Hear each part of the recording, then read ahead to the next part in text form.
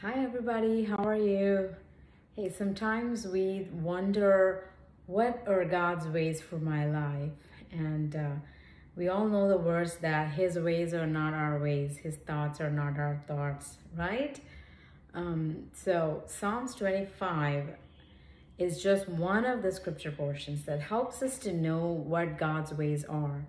And it starts with a prayer, which we can directly apply in our lives and ask the Lord.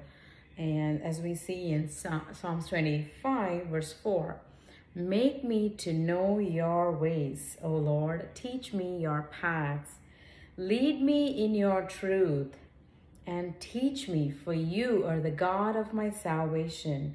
For you I wait all day long.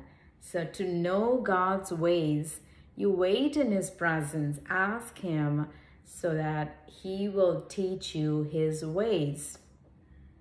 And then as some few more verses down, if we read, and in verse 8 and 9, it talks about who does He show His ways to?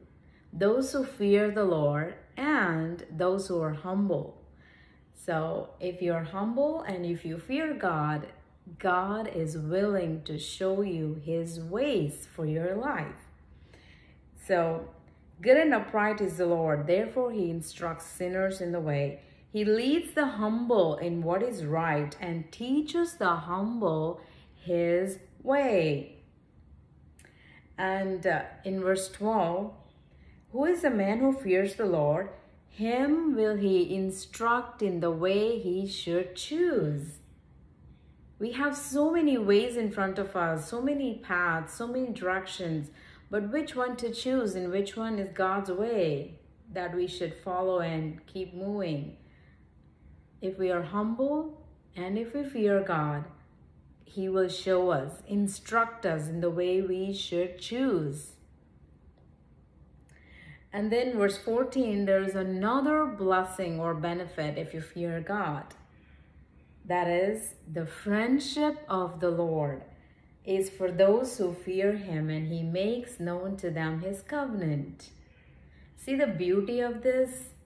If you want to know God's ways for your life, because so many times we are at crossroads, not knowing which direction to choose, which way to go.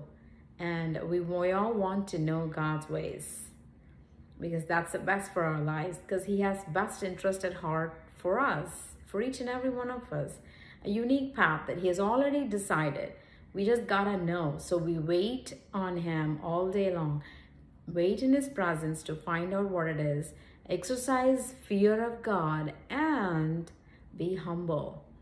Then we will have God's friendship, God's company, and God's presence and His ways and His instructions. We will be hearing and learning because He teaches those who fear Him and those who are humble. He will instruct and teach His ways. I hope that's helpful. God bless.